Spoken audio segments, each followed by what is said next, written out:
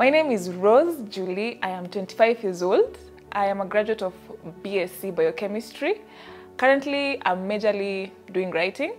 I am a mother to a very handsome young boy. So, growing up as a young girl, my greatest fear was to raise a broken family, one that has frictions, constant frictions, divorce or separation. The worst was I never imagined myself getting pregnant before marriage. I feared getting pregnant before marriage. Interestingly, I got pregnant before marriage. And that changed my life completely.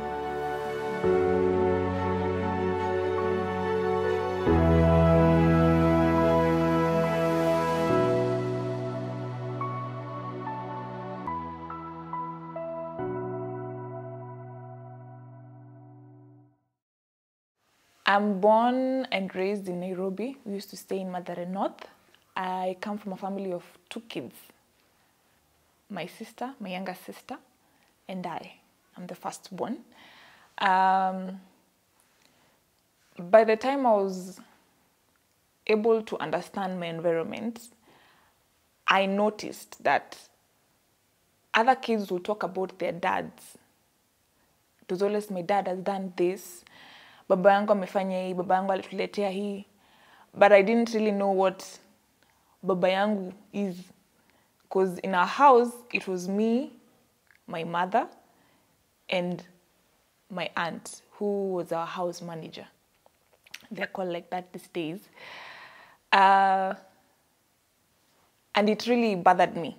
It was as serious as whenever any male person would come to our home, I would want to inquire from them if they knew my dad or they are my dad.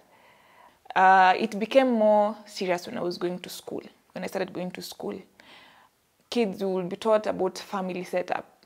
And I remember my first drawing, I drew my mom, my aunt, and I. That was a family, a complete family to me. And the rest drew their fathers and mothers and them. In as much as I was having that void of, like, there's something that was missing within me, and probably it would be the dad issues, my mother was also not really available. And I understood she had to work. We had to survive. So the house managers we had ended up forming the motherly figure that I was looking for. They ended up becoming the mothers that would influence what I would end up becoming. Like the character I would develop, it was through them. And I had one specific that I loved dearly because she would go anywhere with me. Whatever I needed, she would make sure I have it. If she was going anywhere, she would live with me. Even if she was going to visit her family, she would even request my mom to go with me for that visitation. So she ended up forming majority of the characters I developed when I was a kid, including restricting myself from expressing what I really feel inside. I felt like I'm her child more than I was a child to my mother. Because she was close, I was free to tell her anything. If someone would, if I'm playing outside, alafu mtoto yote anichokoze huko nje, nitarudi nimwambie auntie fulani amefanya nini, amenichokoza, and she would go out there and roar. Actually, kuna nyawali dhani she's my mom. Mtoto wa nani? Huyo anini. She used to tell me what is right and what is wrong. She would tell me, hii ni sawa, hii hapana, usifanye hii, fanya hii. And as I bonded more with her, she will do some things with me which I thought were normal. I thought it was okay for people to do these things. I was just a kid, barely even going to school. I wasn't yet going to school. And even when I joined school, since she was still around, she will do the same things. My aunt was a lesbian. Let's call her a lesbian.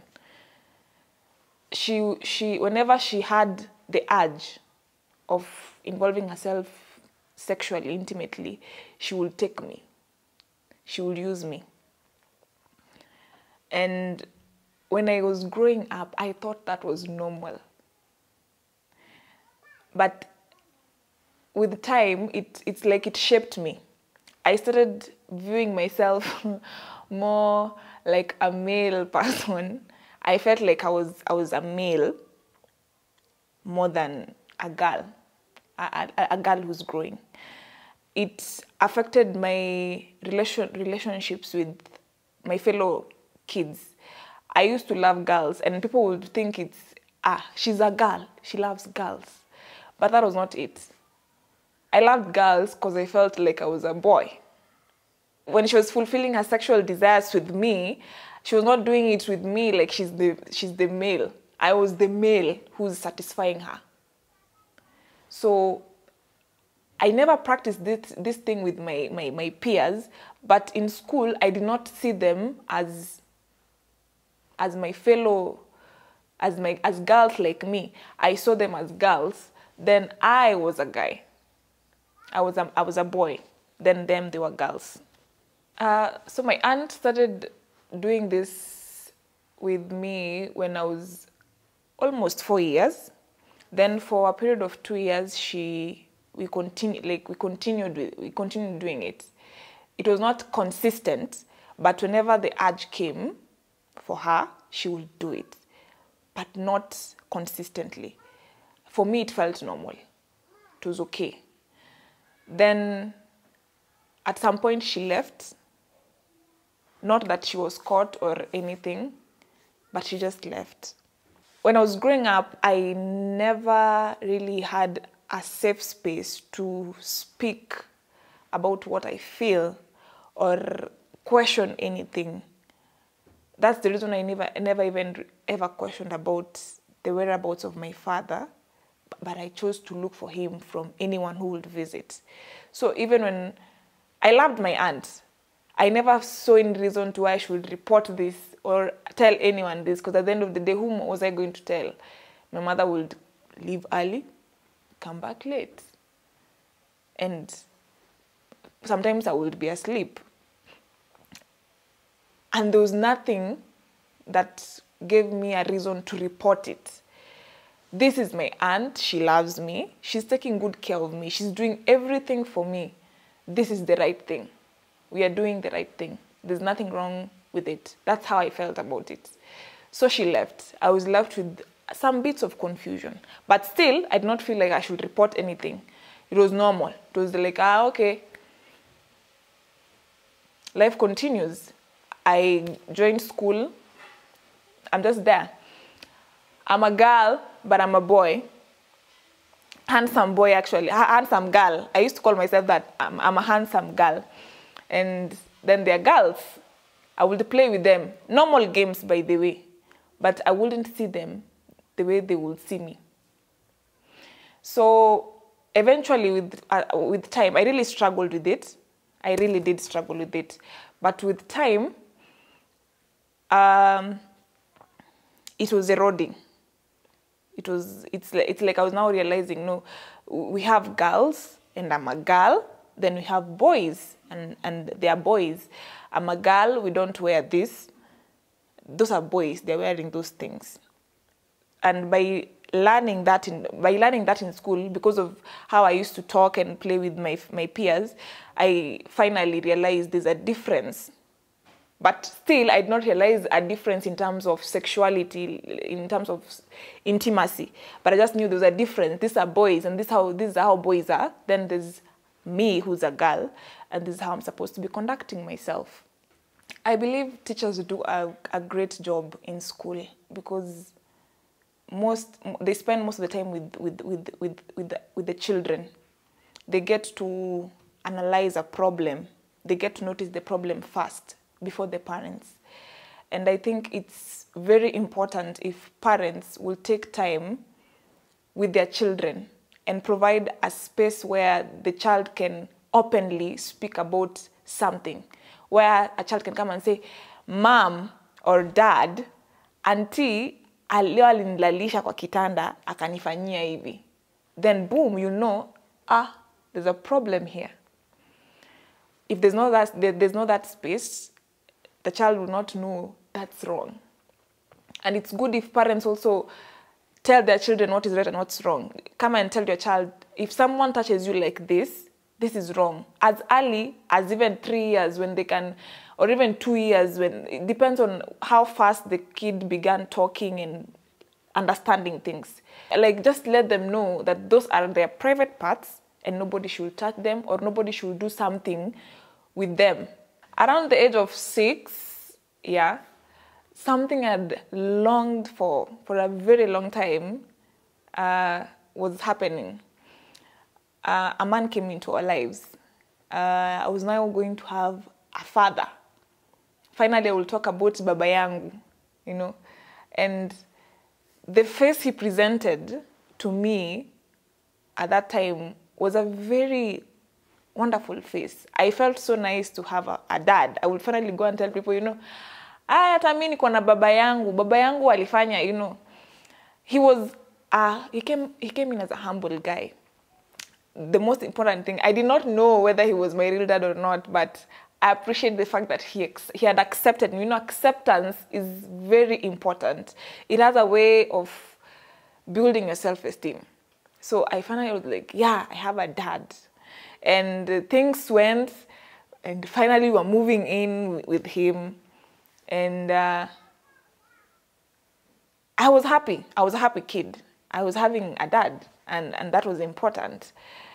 So with time, I started seeing some changes with him. It was no longer the dad who would, you know, come and be like, Rose. He used to call me Rose Coco. Rose Coco.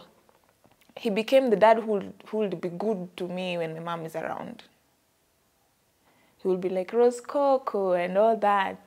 When my mother is around. When my mom is not around, he will be a different person. He will be as different as... I understand education is very important for any child. And I know someone will tell me, look how you turned out. But at that time, I did not need to turn out this way. I needed to be protected. I needed to be understood. I needed to be allowed to express myself, to play. But I didn't have that privilege. I used to play while hiding. If anyone will be outside the gate and tell me, Babako anakuja, the speed at which I would leave that game and get into the house was, I think a cheetah wouldn't really manage that speed. I was so fast. I became horrified of the fact that my dad is coming. It was no longer Baba Yangu. It was Baba Yako. It was not Baba Yangu anakuja. It was Babako anakuja. Speed. And one thing I appreciate about him, his methods might have been very absurd, but I usually account to my love of reading and writing to him. Because at that young age, was it pre-unit, I was writing composition. I was reading. One truth is, he found me when I was not performing well in school. I couldn't even read ABCD well. But with time, I learned them. I became better in school. At first, our relationship was nice. And I think that's why I was improving in my performance. But when he began changing, yes, I maintained my performance, but it was not because I'm really performing because I'm the best or I'm so bright, but it was because I feared the embarrassment that would come with my failure. You would go back with a report and you're not in the top 3, and the words he would use. And those words made me feel less of myself. So I strived to be at the top so that I don't end up offending him. I cannot really understand what really changed in our relationship because he was just close. He was close. He was close. He was my dad. But then it was just a sudden change. I didn't understand it. It was just a sudden change. He was just no longer the dad I knew. He would just have these hurtful words. It's like there's something wrong. And once again, the feeling of void, that like there's something still missing, came back. He will tell me to go out of the house at night after eating, probably because I was feeling sleepy and lazima nipigwe na upepo. But and maybe it was because they were having family meetings with my mother. That time I was staying in Kangemi. My mother, and that they didn't want me to hear. But you see, when I was going out or outside, personally, I would not even think about those meetings they were having. I would think about, why does this man hate me so much? My dad would even lock me up in the house. He will leave a bunch of assignments, papers, zenye nafaa kufanya. Na ujue bado nafaa kufanya the house chores, which is right, I was supposed to do them. And yeah, I'm supposed to study. But you see, all work with no play makes Julie a dull girl. A boring girl, actually. He used to lock me up and go out with my sister, my younger sister, to play. They used to go for walks and whatever. I used to be left inside the house. He has locked me from outside. The most horrific thing about this locking inside was that one day, our neighbor, our drunk neighbor, came back home during the day. And I think the wife had left him because he used to be a violent man. And so he had decided he was going to burn himself inside the house. Our houses were hizi za mbao. Hizi za Kangemi za mbao. So yeye akachukua mtungi, mafuta, mattresses, akakatakata, akaweka, akawasha moto. So yeye amelewa. He was really drunk. Yeye amewasha moto. So from outside, it's when people were like, kuna baba nani anafanya nini? Anachoma. Kukwao kunatoka moshi. People are thinking that there's no one inside, but kulikuwa na mtu ndani. I was in primary. I think probably in class 4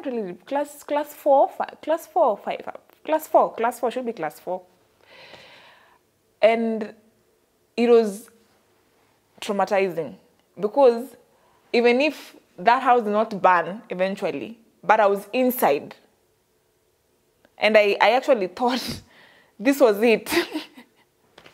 This is me burning down. And now I'm going to tell you, after that incident, there's a time, after that incident, hiyo moto haikuwaka sana, haikuwa kubwa, so neighbors wali manage kuingia ndani, wakamvuta, wakazima moto, wakahamishwa. I can tell you, hiyo kitu iliingia kwangu, mpaka I used to feel like running away from home.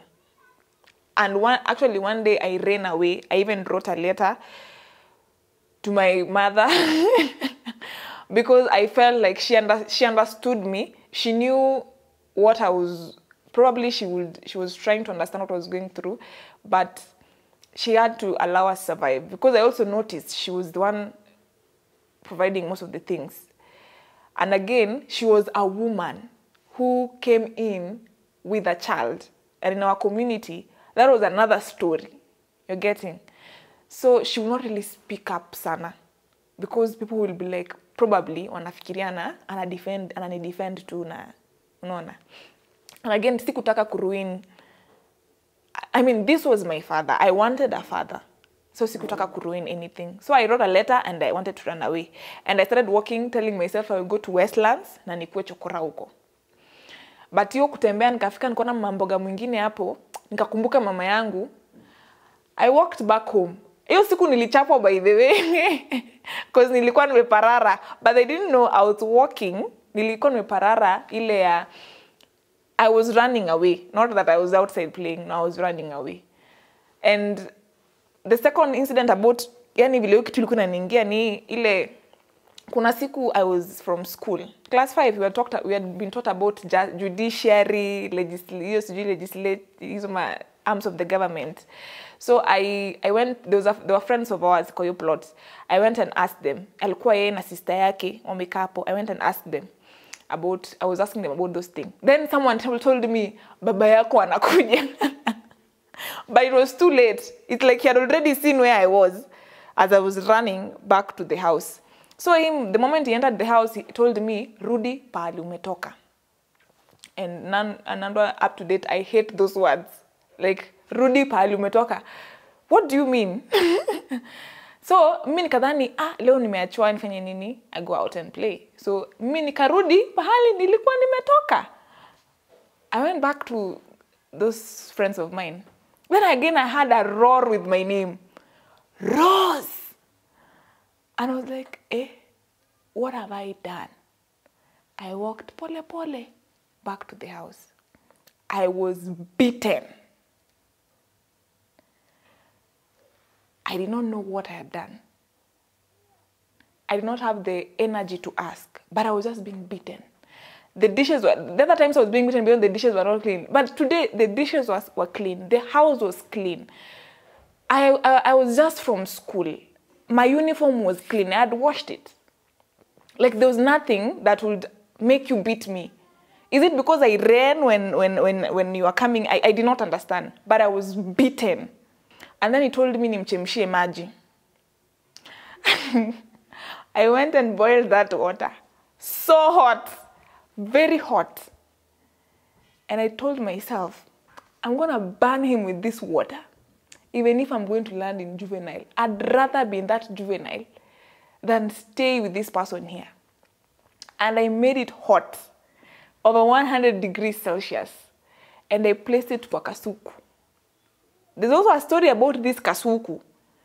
Yeah, kwa hiyo kasuku. And I was walking towards the sitting room with that kasuku. I was determined to burn him.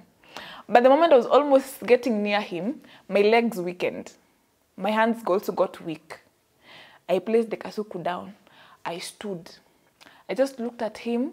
He didn't know I was looking at him. Just looked at him. I took that water. Nikeka kwa thermos. Nikampelekea. Nikakaa hapo kwa kitchen. I was waiting for my mom. So my mom would come and find me crying. And she'd be like, amekuchapa. I knew she knew things were not okay inside this house. But probably how she would come up and defend me was hard. I even stole her money. I was beaten too on that day, but stealing that money was not I was stealing it for a different reason. I was stealing to send a message to them. I wanted to become rebellious. But that day my dad said something. He said, "Iyo si tabia ya watu wa kwetu. Iyo ni tabia ya watu wa kwao. Pengine ya kina mama yao." Those words sank so deep. So deep. And now it made sense because my neighbors' kids used to ask their mothers, "Vile baba Samantha anafungianga huyu nini Rose kwa nyumba. Ni baba yake kweli?" They used to ask. And even one kid ever asked me, "Huyu ni baba yako kweli?" They used to ask me. Because they will see, kids see things. They will see. They will even come and greet me hapo kwa window. Aya, leo umefungiwa, utatoka nje. It used to be, yeah. But I adjusted. I got used to it. But now, whenever we used to close school, straight home, I would go to Ugenya, to my mom's home, where she was born. I will just...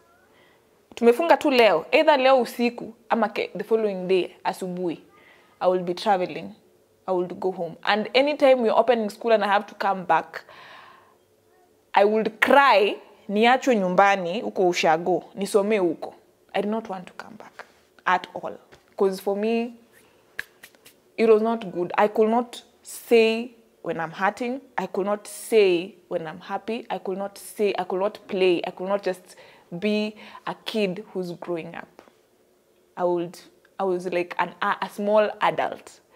You have to behave maturely. You don't, and I think I became an introvert through that. I never used to talk kitambo, never. You would hurt me and I would just look at you. You're like, okay. And I think it also trained me to accept being disrespected. You will disrespect me and I'll be okay with it. Because it was okay, even kitambo. It's okay to do that to me. And of course, how he used to treat me used to affect also how our house helps would look at me. Because some of them also just gained the courage of mistreating me because they saw him doing whatever he was doing. Some house helps used to lock me inside. And then there was this cowboy, Kasuku. I was saying there's a story about it. There was a cowboy, Kasuku. One aunt of mine used to lock me inside. She would leave. The moment my mother has left and my dad has left, she will also leave an hour after that and lock me inside. Na hii Kasuku ya cowboy. So hii Kasuku ilifaa ikuwe mahali pangu pa kujisaidia. I was to help myself from there. That was my toilet. And in the evening when she comes back, she would come back before they come back. Ninaenda naosha, hiyo ni during holidays. Ninaenda ninaosha hiyo Kasuku. Ninaenda namwaga, ninaosha Kasuku to be used for the following day. And I could not tell this. Hata kazi ya nyumba wenye walikuwa wanafaa kuwa watu wanadipiwa ama something, it was me who would do them. But I could not tell this to my parents. So the way he treated me, it made people also treat me that way. And my mom, in as much as she would want to defend me, there was a reason why she would just, at some point back off kidogo. But there was a day I had her telling him. In fact, that's the day I knew, this is not my dad. I think my mom saw me getting so hurt. He told him, this is not your child. This is my child. This is my child. And I've never been so proud of my mother like that day. I am her child. So people should stop. But that didn't change a lot, because even if she would say it, he would still do whatever he wants. At the end of the day, he was the man of the house. And there's nothing a woman would go back and tell uko nyumbani na mtu amsikie. It will be like, wewe. So I grew, these things used to affect me, but I did not notice. I was getting suppressed. I was putting myself in a certain corner. There were things that I was allowing myself to just experience. Because I cannot defend myself, then probably this is the right thing. You're supposed to respect your elders, and what your elders are saying or doing is always right. So, ukianza kubishana nao, wewe si mtoto mzuri. And I always wanted to be mtoto mzuri, the best in performance, the best in everything. I had to maintain that. The last encounter I had with him is we did our exam and the results came out. I was no longer in top 3. I was number 8. And as usual, when you fail, they tell you it's because you're playing too much. And there's no playing, you're playing. So he went and bought gifts for the first 3 in our class and then in the whole stream. That is something he never used to do when I was top 3. He would gift me at home. That is true. He would gift me, like top 3, he would gift me at home. But now this one, I was not top 3. And that specific year and that specific term, he decided he was going to award people in the streams. He came, he gifted people, and I remember he said, simnona, mimi mtoto wangu akianguka si ameanguka. Mbona kama nimekuwa biased? Hapana. Sijampatia zawadi. Kwa sababu amefanya nini? Ameanguka. I'm number 8 out of a stream of 60 something students. Not even stream, a class. So he said it, ameanguka. Na watu wameanguka wafanye nini? Hawapatiwi zawadi. I know this is so harmless, but you should have seen the laughter that came in with that. My classmates, like, it was not like I was a constant failure. And number 8 is not a failure. The way he placed it, it made some kids just decide to use that one as a reason to just pull my neck, just have games with me. So we closed school. I just placed it in my mind, this guy doesn't like me. He just doesn't like me. My mom is no longer fighting for me. So these 2 guys don't like me. I went home and told my grandmother, my mother and my father don't like me. Then when I was at home, a call came in and I was told he was sick for some time and he passed away. Up to date, I usually don't know whether I was mourning his death or I was mourning for the pain he had inflicted in me. Or I don't know. I honestly don't know. But I cried. I really cried. Probably I cried because I was going back to not having a father. The father that I was really longing for. And I would go back to square one.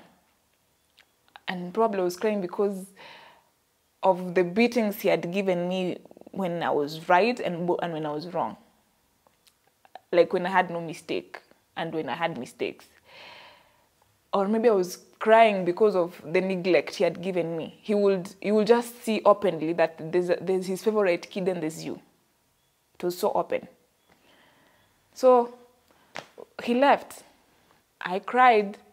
I still don't know up to date what really I was crying about, but we went back to square one.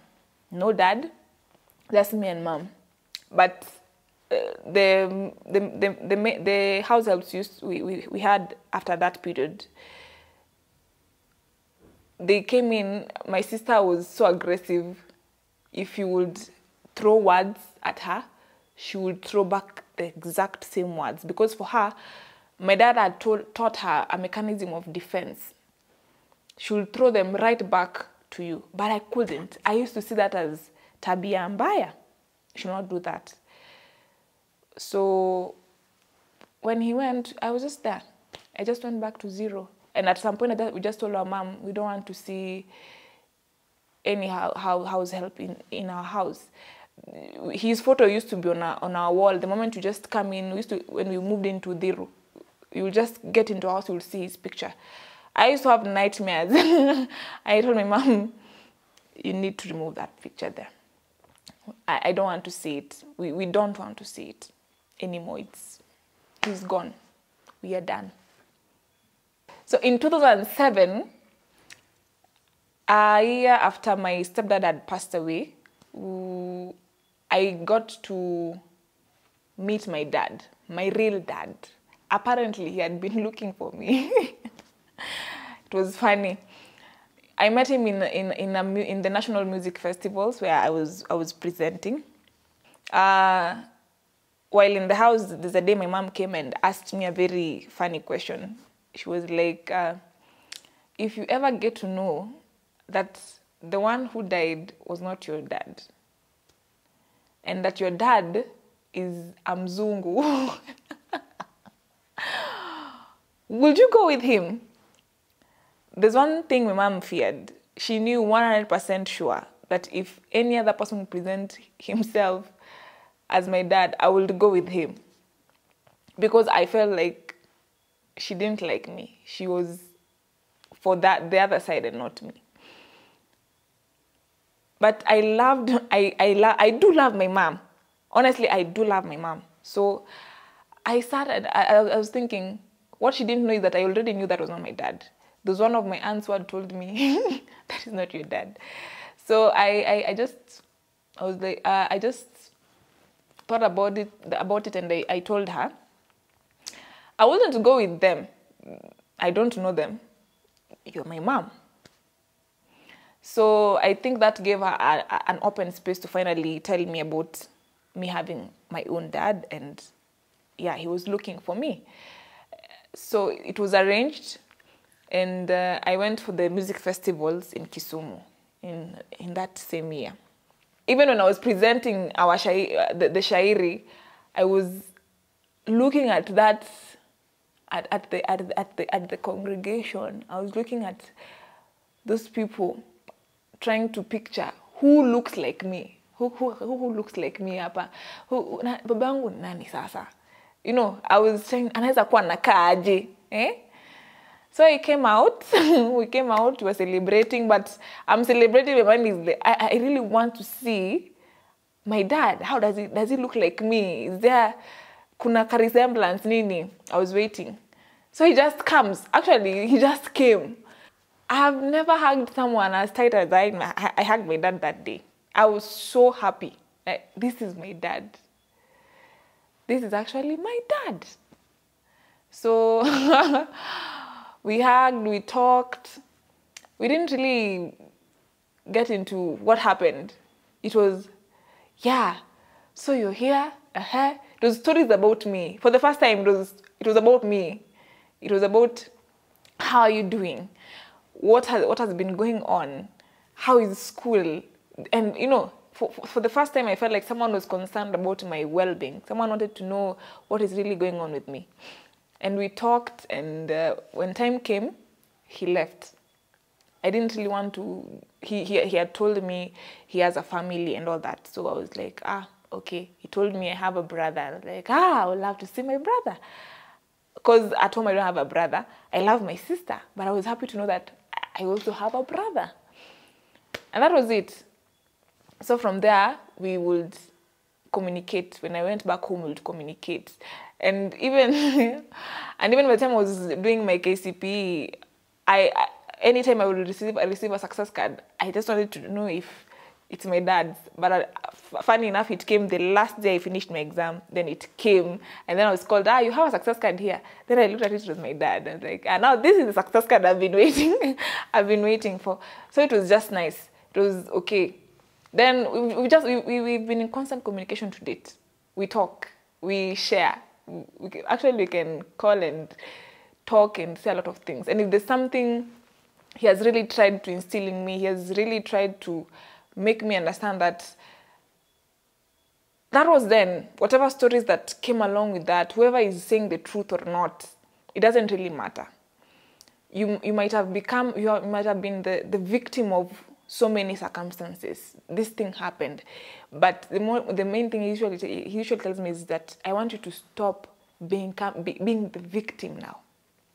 I want you to now rise above being the victim. I want you to stand for yourself.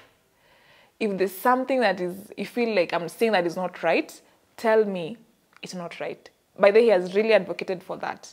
I think probably he noticed that I allow my environment and people around me to tell me what to do. And what they say is what I do. I don't really take time to sit and think about what I want, what I feel is good for me, or even if the advice I'm being given is right. Is it the ultimate right? Is there a way I can do it? I can follow it, but on my own terms, not on the terms of others. Let me take you back to class 6. After we buried and we came back, we opened the school and we were in school. So in class 6, we were having a science class, and our teacher was teaching us about the reproductive system. So I get to learn about the reproductive system of males and the reproductive system of females. Then we also had a club called a Chill Club. In Chill Club now, we are being also taught about our sexualities, like how a lady should be and how a gent should be.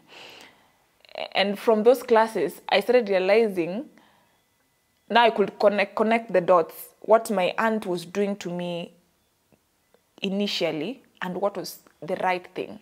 In fact, I had the name lesbian my first time in class 6. When the teacher said, girl-to-girl relationship, intimacy is not right. nobody should put you through that.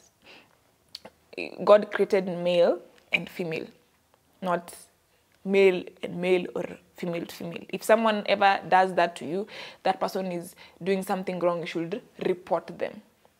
But I couldn't report anything at that time because the person you're talking about was no longer in the vicinity. I could not really say, oh, that. I would only say, so ule auntie alikuwa anafanyanga tu vitu zake. That was just it. Then I now slowly started accepting like psychologically that what was being done to me was wrong. I will not lie that at some point it used to affect me. I would want to do something. I would want to do what I would want to feel how I used to feel when she was doing things. I will not lie that it never crossed. It used to cross my mind at times. I was like, okay. But funny enough, I really never got myself to want to do something. I feared that I would do this and I would mess even my own sister, because she was also growing. And kalongolongo, mnacheza, you're all girls in a compound, plot iko na wasichana wengi, mtu anaakta mababa, mimi ndio baba and all that. So I never really got to. I started playing after my dad died, and I was now playing ile kucheza ukweli. So I would play, but I really didn't want to do some things. So I used to take myself as mimi ni mtoto. Nobody will understand, but I had my reasons. I don't know why, but I just had my reasons. So I went and joined. I went to Ngara Girls High School, and I met a group of friends there. So what I ended up becoming, instead of practicing lesbianism, because it was a very nice avenue for doing it. Some people would even do. There were rumors that some people were doing it, but I never saw any. But there were rumors that people were doing it. I mean, that was a nice avenue for me to do it, but had psychologically now understood what was right to be done and what was not right to be done. So my friends and I formed a girl squad that was for girls who were we used to be a little bit big, and we were tomboys. Now we were tomboys. We were not really into other women, but we were into ourselves as tomboys. We were girls who were behaving like men. Even the way we would dress, would speak so much. The way we would walk, would speak so much. Ungeshtua watu wengine, ungeshtua form ones wengine wafanye vitu, but sisi, And those things were building up slowly, pole pole. Like those things that I had gone through, zilikuwa zinajibuild tu. Ni kama kuna pain nilikuwa nimesuppress. I wasn't talking about it. So ni kama nilikuwa na express in the most awkward way. And in the meantime, it's when I was realizing also about my medical conditions. My reproductive system was having its own problems. So I was, kulikuwa na confusion. Yeah, wewe huku ni tomboy, huku na mashida zako na menstruation and stuff. Kuna mavitu tu zinakusumbua kwa akili huku. My performance wasn't that good in that school. I wouldn't say it was good. It wasn't really good. It wasn't really good. But I would say kwa stream I would make it to the top 35 kwa shule. Kwa hiyo stream ya form 1s. So at some point iliona tu hapa this school is not helping me. I'm having a lot of problems hivi. And at some point niko tuna mashida, I'm collapsing for no good reason. Sielewi mwili yangu, and you go to hospital and some doctors are like, she's being hysterical. Akona hysteria. Like no one wants to really know what's wrong with you. So uko mbele ndo tuna realize msichana damu yake inafanyanga nini? Inaisha, inateremka chini. Kiteremka chini kuna saa anaenda. So hiyo tu, like things were piling up instead of because now you have your dad, even if he's not really present, but it's supposed to be reducing some load. But kumbe kuna vitu ulisuppress zinakuja. And others are now adding up. So I transferred. I went to a mixed school. In the mixed school now I knew about males and females. There's nothing like males and females. I had my best friend from my first best male friend from that school. We even finished school, even today we still talk. And that person helped me really shape on what I would think, what I will think about a man. I don't have a perfect picture of an ideal guy really, an ideal man, or rather an ideal father. I do not know how a father is supposed to behave apart from what I have read in books, or probably gone into a family, like when you go for events and you are hosted in a house, and I will see the way a man is treating their family, like, that looks nice, that looks great. I'll be like, that's how someone is supposed to be treated.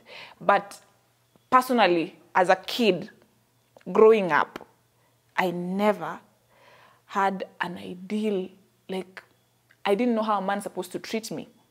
I didn't know how I'm supposed to be interacting with them. I didn't know when he's disrespecting me or when he's actually respecting me. I didn't know. I was like, these things are normal. He's doing the wrong thing to you, and you're like, this thing is normal, it's okay. From looking at my mother's life, how she had to like work hard to make sure everything is running in our house, and having to see how the society perceived her as I was growing, and having to see her inside marriage, and her as a widow, there's definitely one thing, as I had said, I will not want to have. So I had, in my mind, I wanted to have a family where it's official, yes? And apart from it being official, we are married and we are peaceful. There are no wrangles. There's no outside force coming in and trying to ruin things for us. Our kids are okay. They have a place, they can come and tell us, Mom, Dad, this is what happened, and we would advise or even discipline accordingly. I viewed that. So this affected the kind of relationships I would choose to get into. There was a type of guy I had formed in my head. But I didn't notice the type of guy I had formed in my head was not the type of guy I was attracting to me. I was attracting towards me. The type of men I used to attract had qualities that resembled that one of my stepfather. There was something about them that even if I felt disrespected, it was kind disrespect because I was used to it. It was something I had seen and it was normal. You will do something and I will be okay with it. And you will praise me for it, yet I'm hurting. I'll be like, this is how it's done. And with the time, I've gotten into a relationship. I'm still suppressing my feelings. I'm still allowing things to be done to me because I want this. I have this perfect picture. It's supposed to work out. It's supposed to work out. My desire to have a perfect husband, a perfect boyfriend, a perfect family in the end, because I enter relationships with a focus on something. I've never dated someone with the main thing of just having fun and living. That's never closer. I enter into a relationship, and I think people had the right words for me. They just came with the right words. They would be like, we are doing this to the end. We are going to get married. And no, Marriage was such a big deal for me. I was like, that's the man. And yeah, I would enter into a relationship. It's not working. Everybody is saying it's not working. But I will still stick there. You will even mess me up. You will even mess my life. But, you know, I think I was so desperate to prove this point that I will not let history repeat itself on me.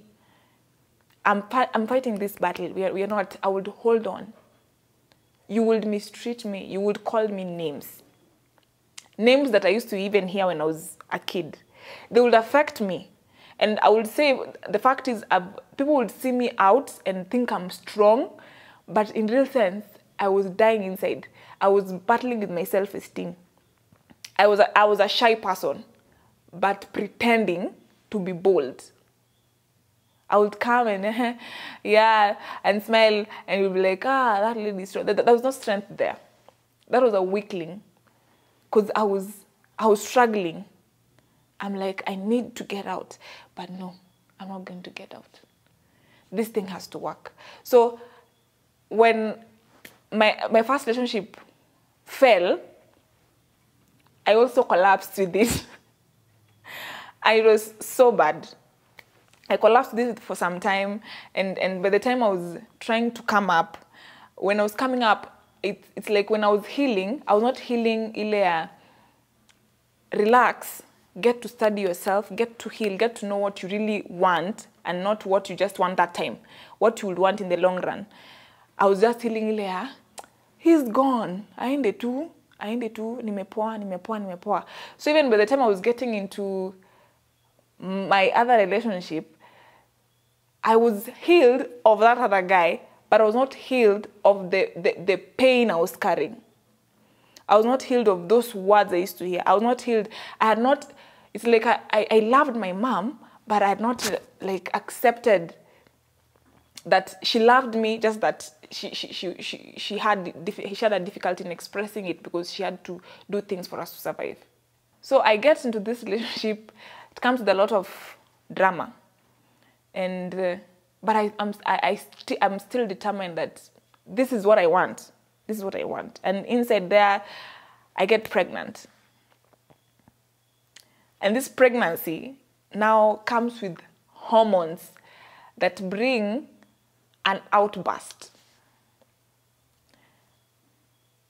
It's like finally what my father was saying, my dad would tell me, stand up for yourself. It's like finally the hormones were doing it for me. So amidst a lot of confusion, because my pregnancy came with a lot of confusion, I'm confused.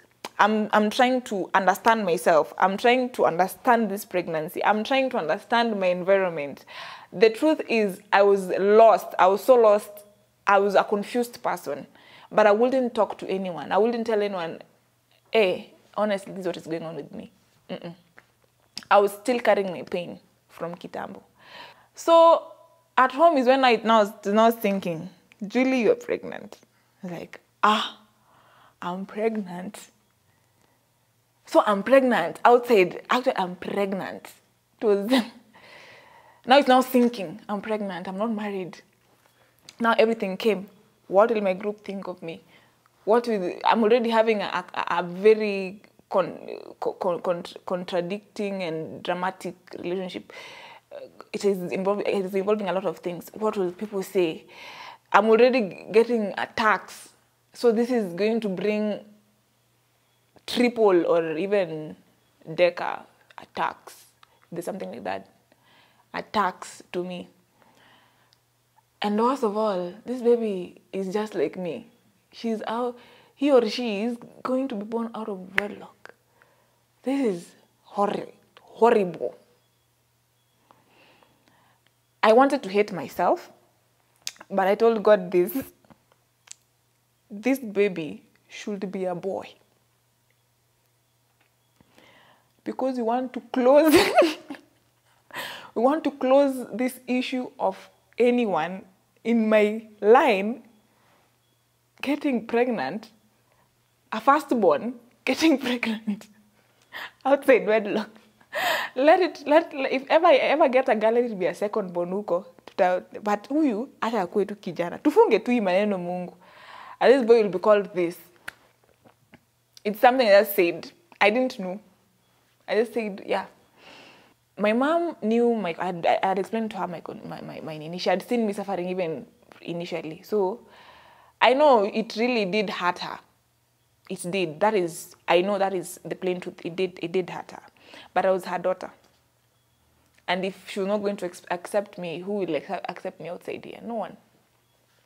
So she just said, take care of yourself. We're going to support you. Even though I knew it really did hurt. So one day, in my mother's house, I don't know what happened. I can't really remember, but she said something. And this thing touched a nerve. It's like it touched something that has been hurting me from long ago. I've never been in an argument with my mom, or even shouting, or even talking back to her, never. But for the first time, I did it. I spoke back.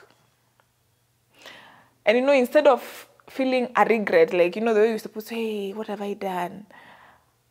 I felt some form of calmness, like, yes, you should speak. So I said the first time I said it. My mom was shocked, by the way, she was shocked. I later got shocked also. I was like, that was me. We left it at that. As time was going, the second person it hit was the father to my son now. My baby daddy. Let me call him that. At that time, he would say something. Probably he meant well. But I would not take it that way. I would carry, it's like I was carrying a load. And immediately you say something that touches anything concerning that load, I would burst. This was becoming now my turning point. I was now becoming a mother. And I was preventing my past from really coming in. I'm already pregnant out of wedlock. My first fear has actually come into a reality. And I'm getting attacked from different angles. I'm trying to survive from these attacks. I'm trying to survive like maintaining my own dignity. I'm trying to bring myself back to life. I'm trying to ensure that this baby actually survives. Because with the way things were going, I felt like I was going to lose it. Because I was also losing myself. I was losing myself. I would literally just break down. At times I would not even talk to anyone. You would call, I would not pick your calls. I would lock myself in the house for a whole week. I won't come out. Not even a week. I think it was a month I didn't even come out, or even 2. I will not go to church. I will just be indoors. Not watching, not chatting, or even the TV will just be open, but I'm not watching it. I'm not even listening to music, but I even stopped singing completely. Songs irritated me. Anything news irritated me. I will just eat. I was not talking. Or if I talk, I'll just say very few words and with specific people. It reached a point even if my phone would ring, I would know who's calling. Because now people had... You see, this is a pregnancy out of wedlock. No one wants to be associated with you. Majority of the people.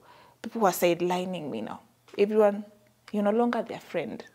Nobody's calling. Nobody's checking up on you.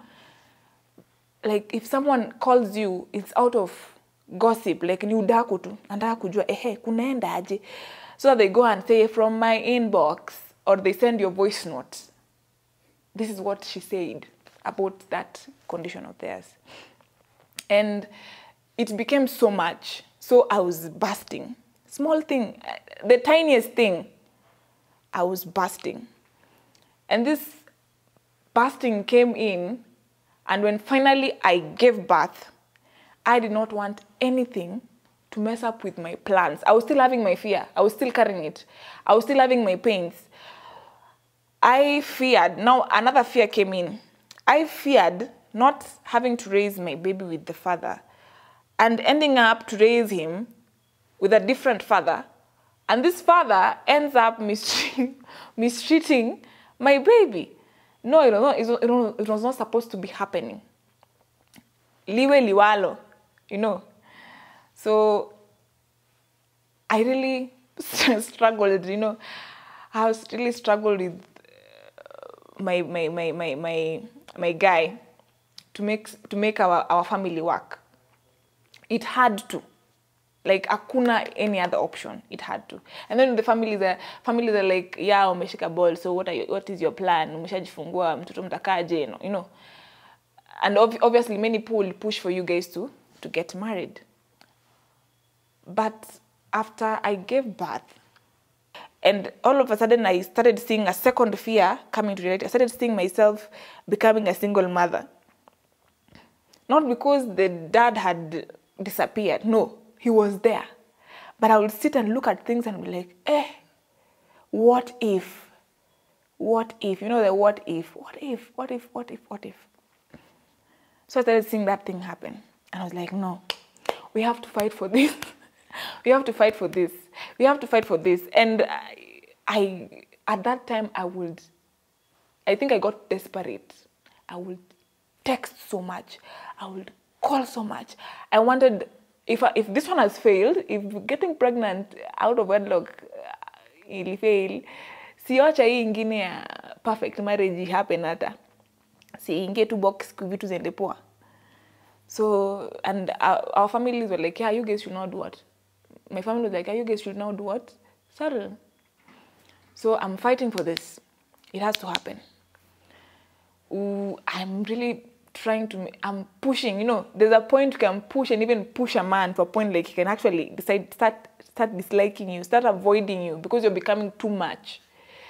And I usually say this was my turning point because it's like just one day I woke up and I was fed up. I woke up and looked at my son and I was fed up. I was tired. I was like, I won't call or text anymore. I won't ask for things to because when I was pregnant, we would at times stay together. At times I was not there, so I was just tired. Acha ikae. Not that I'm giving up on the relationship. I'm like, hii mambo yangu ya kufanya kusukuma vitu, wacha i dead, wacha iishe. And I said, I would want this boy, to grow with the love of both his parents. But I don't want to subject myself into more humiliation than the ones I've already accepted, I've already found myself in. And for this boy to survive, I need to stand up for myself. I need to stop allowing people rub, because I would get into Facebook and I would find very funny messages on my messenger. I would be abused. And something I never mentioned, when I was pregnant, there was even an issue of me being HIV positive. Like, someone just came up with a story. And some people stigmatized me because of it. Because someone said. So, I finally delivered. I was breastfeeding my kid and some people were surprised. Unanyonyesha mtoto.